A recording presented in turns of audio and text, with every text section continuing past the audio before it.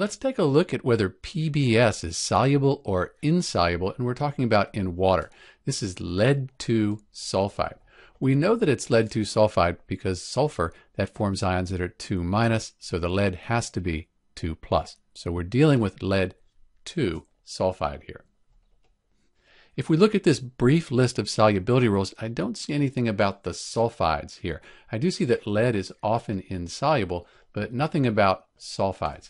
So let's take a look at another rule that we could add, and that's that the sulfides of all metals are insoluble with some exceptions like potassium, sodium, and ammonium sulfide, and then some of these other ones are sparingly soluble, just slightly soluble. But since lead's not on our list, we can say that PbS is insoluble in water.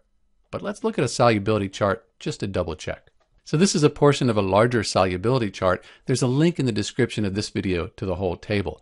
We find lead 2, so there's our lead 2, and we're looking for sulfide. That's right here.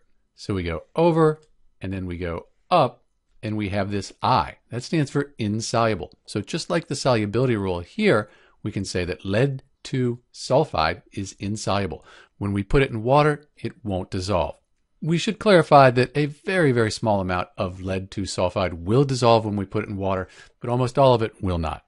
This is Dr. B discussing whether PbS is soluble or insoluble. It is insoluble in water. Thanks for watching.